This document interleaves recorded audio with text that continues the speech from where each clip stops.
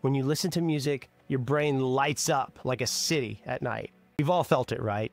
That chill that runs down your spine during a powerful crescendo.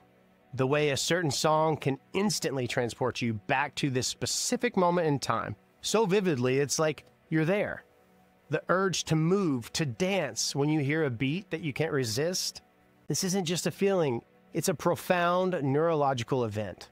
It's a symphony happening inside your brain, inside your skull.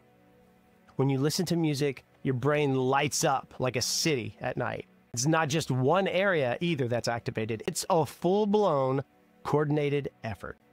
The auditory cortex processes the notes and the rhythms. The motor cortex gets you tapping your foot. The limbic system, your emotional core, is where the magic really happens. Music triggers the release of dopamine, that feel-good neurotransmitter. It's the same chemical that's released when you eat your favorite food or you laugh with a friend.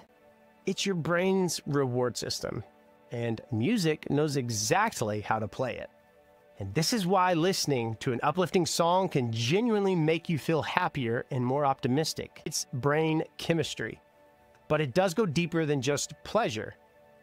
Like during times of high stress and anxiety, when you're grieving, when you're facing a crisis, your body, it's flooded with a hormone that's called cortisol.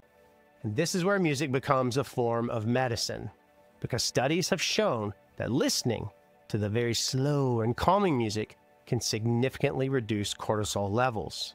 It can even lower your heart rate, decrease your blood pressure, and it eases muscle tension. It physically calms your body's stress response.